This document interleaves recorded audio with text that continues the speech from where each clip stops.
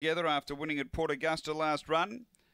And Spring Shirl at 350 has a really nice record track and trip. Light on. Race 9 ready to go here at Gawler. They're set. Racing. Oh, gee, bombing the start. Spring Shirl missed at 6 lengths. Speed from Gawler Fury. It speeds through, goes to the lead here, the late mail. Gawler Fury from Optic Blast and Waltharius.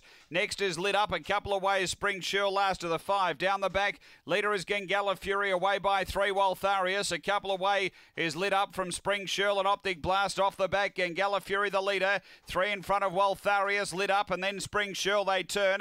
Gawler Fury still in front. Waltharius running on now. Waltharius moves up. Did enough. Waltharius got the prize from Gawler Fury. Lit Up behind those Spring Shirl and Optic Blast last. The time here is around 31:30.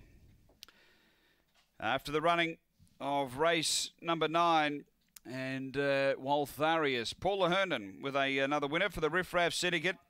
A Brindle Dog made 2015. Barshabale Contrary Mary, number 1 first.